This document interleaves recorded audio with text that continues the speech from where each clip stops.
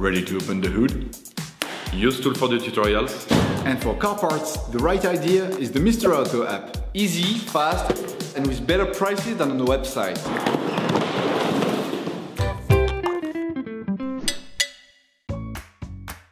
You will find the ball control arms used in the video exclusively on the Mr. Auto website and through the link in the description. Turn your engine off and pull up the handbrake. In order to make changes to the control arms in your vehicle, you must lift the front of the car and remove the wheels. This will give you full access to the suspension system. Raise the front of the vehicle and put it in the 2-axle stands. We strongly suggest watching the tutorial, raising your vehicle safely before carrying out this step. You will then be able to take off the wheels. Don't forget to slide them under the vehicle. In order to remove the control arm, you have to disassemble the half cradle of the vehicle. To do this, start by removing the front mudguards to be able to access the holding screws on the half cradle. On the driver's side, using a socket wrench and a 13mm socket, remove the 2 screws and the nut which connect the metal plate to the cradle. On the passenger side, unscrew the nut using the same tool. Then, using a socket wrench and an 18mm socket, unscrew the last 2 screws that hold the cradle.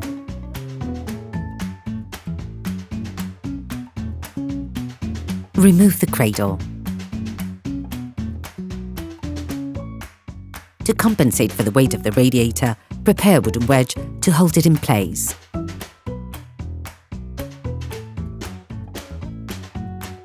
Disconnect the ABS sensor wire from the control arms. In order to gain complete access to the control arm screw, separate the tie rod end from the steering knuckle. To do this, we recommend watching the video How to Replace the Outer Tie Rod Megane 2. Using a socket wrench and an 18mm socket and an 18mm offset wrench, unscrew the first holding screw on the control arm. Then, remove it.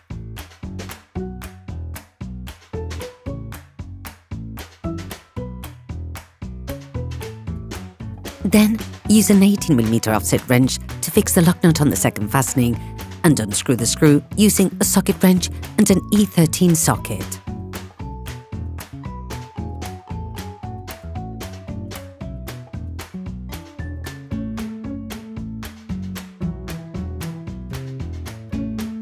Then, using a 16mm socket and a 16mm spanner, unscrew the holding screws on the control arm ball joint.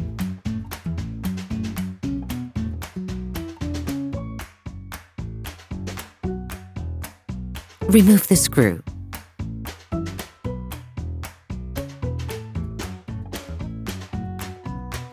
Using a fork, separate the ball joint of the control arm from the steering knuckle.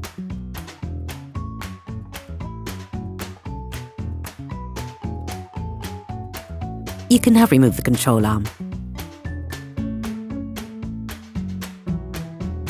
All parts used in this tutorial are supplied by our trusted partners. These partners also help us create as many video tutorials as possible. Check them out in the description below. Take the new control arm and remove the protection on the ball joint.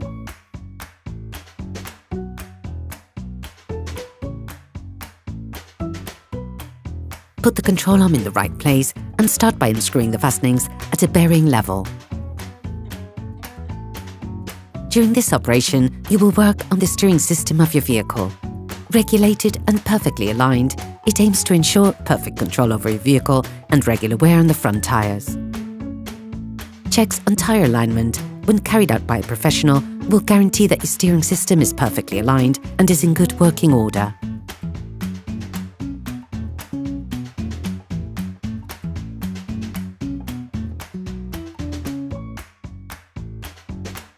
Finish off the tightening with a Torx wrench.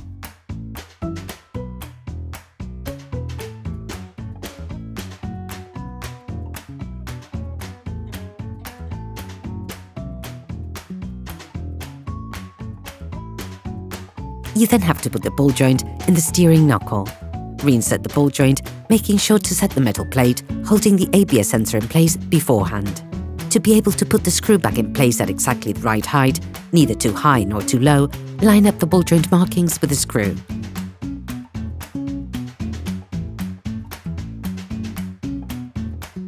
Screw it back in using a 60mm socket.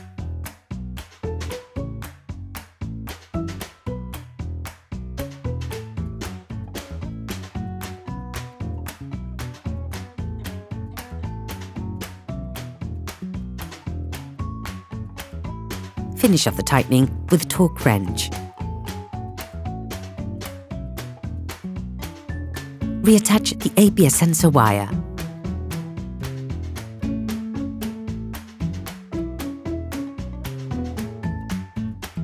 Reinsert the tie rod end, then screw it back in.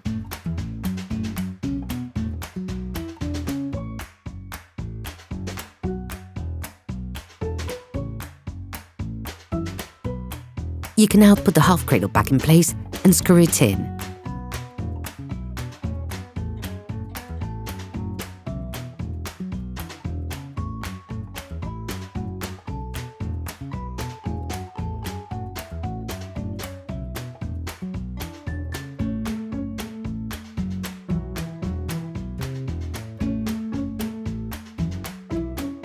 Put the wheels of your vehicle back on and lower it to the ground.